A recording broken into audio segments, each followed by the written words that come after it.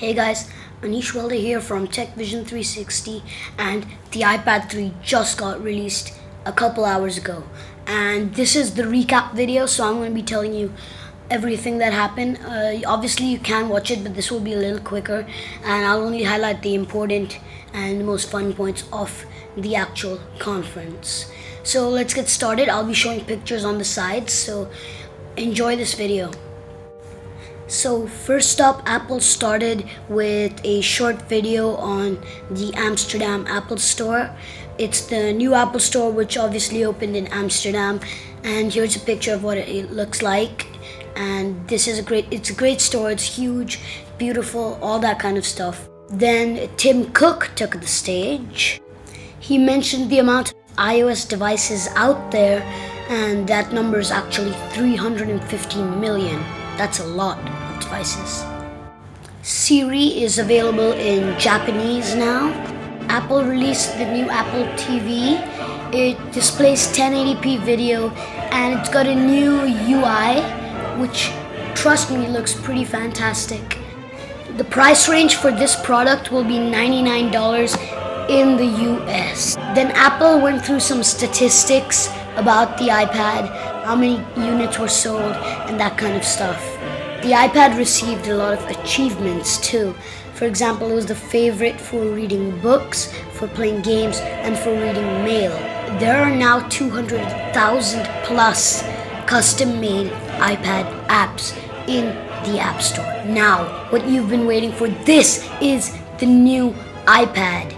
The new iPad has Retina display with 2048 by 1536 resolution, 3.1 million pixels.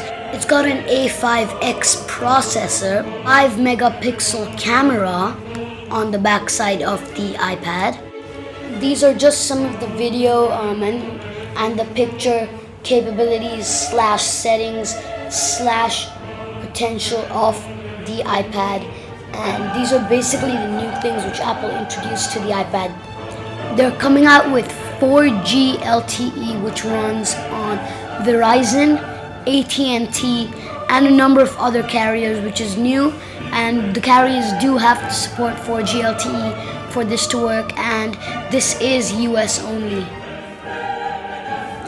The battery life remains the same with 10 hours on Wi-Fi and 9 hours on 4G LTE, but since 9 hours on 4G LTE is a big improvement from 9 hours over 3G, I think that this battery life may not seem like it's an improvement, but it is quite an improvement.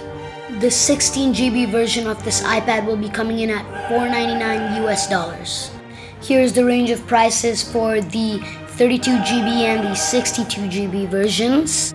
Now up on the screen are the prices for the Wi-Fi plus 4G LTE versions with the 32GB, the 16GB, and the 64GB memories. The iPad 3 will be launched on March 16th in these countries, and Singapore is one of those countries. So you guys, if you're watching out there and you're living in Singapore here with me, then that's great. I'm going to do an unboxing of the iPad 3 video, so just make sure that you look out for that in future video. I'm just going to fast forward now through the rest of the stuff.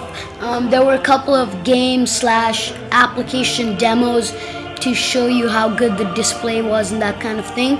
There was Infinity Blade Dungeons by Epic Gaming, there was Autodesk, and there was Sky Gamblers, and those were basically the applications which were shown during this part of the events. A new version of iMovie with different layouts and capabilities and that sort of thing is now out on the App Store, along with a new version of GarageBand with new features too. And they have released iPhoto for the iPad, and I think for the iPhone too. iPhoto has really good important editing techniques and editing effects on it already, so this makes it a prime application for editing photos. One of the best on the App Store. The iPad 2 now costs $399 US. This is the price comparison for both the different iPads, and apparently iPad 3 is not the actual term for this new iPad. It's actually called the new iPad. And I don't know why Apple decided to do this. Maybe it's got something to do with the future version of the iPad. With that, the Apple conference actually ended, but still to no avail. This was a full conference full of epic changes with the new software, with the new games, the new applications, to the new hardware like the iPad. So I'm really proud of Apple for this, and yes, 2012, I do look forward to more advances in technology like the iPhone 5 coming out probably in the June conference, and I look forward to following the WWDC conference as much as I did the iPad 3 event. So I'll see you guys later, and I will probably be posting an iPad 3 announcement or unboxing. I will be posting an iPad 3 unboxing probably around the time it releases or a week after that, around March 23rd maybe. And so you guys can look forward to that. Come to my channel, subscribe to me now if you're looking for a good unboxing, because I sure as hell will make a good unboxing. See you guys later.